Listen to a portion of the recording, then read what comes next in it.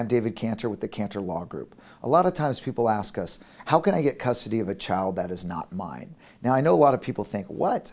Getting custody of somebody else's kid? I don't quite get that. Well, it's called in loco parentis.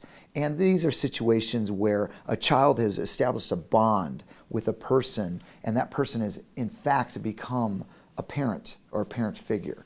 You see this a lot where grandparents, aunts, uncles, sometimes there'll be nannies, non-relatives can actually establish in loco parentis. Now, in loco parentis isn't really custody.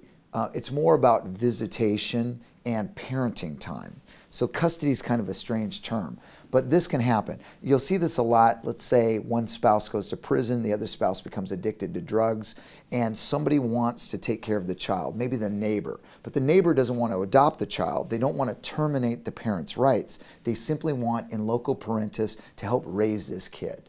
You see it in the movies a lot. The kid who's homeless basically in school and he grows up to be a professional football player courtesy of the family that took him in, or a professional basketball player. Well, it happens with regular kids all over the state and all over the valley. So if you're looking to establish custody of a child that's not yours, give us a call.